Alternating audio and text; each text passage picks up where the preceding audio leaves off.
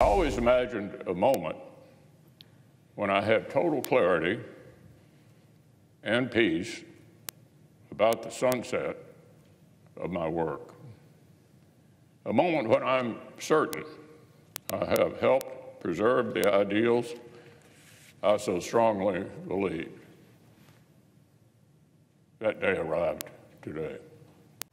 The big story at 5:30 and around the country today, Kentucky's Mitch McConnell announcing he's leaving his powerful leadership role in the U.S. Senate. Through the years, as he gained leadership, he has reshaped the U.S. Supreme Court and influenced presidents. He made the announcement on the Senate floor today. Aides say McConnell's announcement was unrelated to his health. The Kentucky senator had a concussion from a fall last fall and 2 public episodes where his face briefly froze while he was speaking. He's 82 years old, the longest serving Senate leader in history. He's going to be staying in his Senate seat, by the way, which is not up for re-election until 2026. Former Kentucky Republican Party Chairman Mac Brown is joining us live, also a friend of Mitch McConnell's. And Mac, give me your thoughts today when you heard the news. Can you explain the timing? Why November? Oh, well, I mean, clearly he wants to do it after the election, that's when they're probably normal time to re-elect new leadership in the Senate. So that makes all the sense in the world.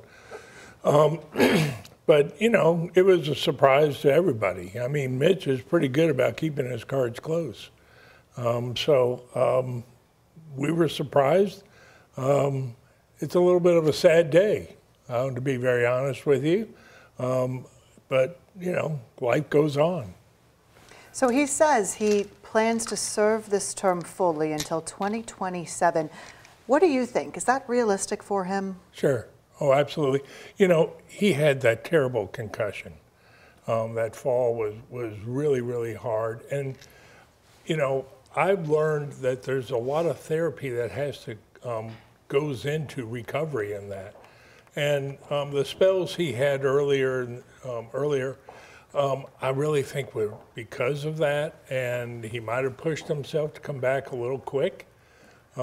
But I can honestly say he had been recovering and getting stronger and stronger ever since. So I don't think it's related to his health. Following his comments over the decades, he's always really said that he feels the U.S. Supreme Court makes more of an impact on our country than even the presidency. Do you think in the end that's going to be his legacy on how he's reshaped the court? Absolutely. I mean, by the way he managed the whole Merrick Garland thing, it's affected history already.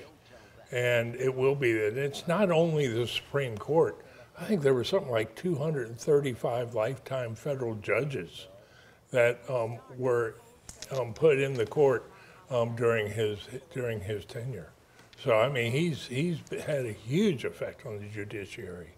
So many Senate leaders trying to fight their way to a presidency that never seemed to be his goal. Why do you think that was? Mitch was always, I mean, remember, it's the long game for Mitch, and he truly wanted to move the ball forward. He didn't want to be president, I don't ever think, but he loved the Senate, and he loved what he was doing, and he was good at it, and he knew it.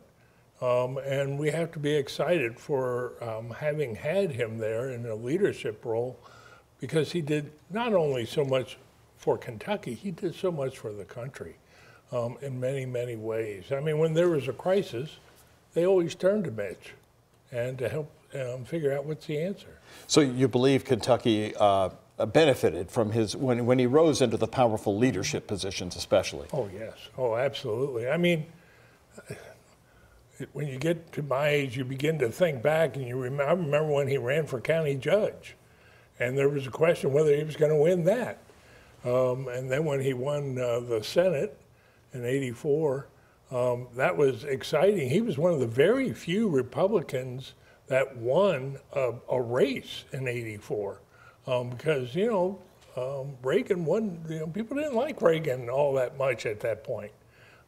So he was one of the few, and thank God we had him. Well, Mac Brown, thank you very much, former chairman of the Kentucky Republican Party. Thanks for your reflections on Mitch McConnell today. Absolutely. Good to be here.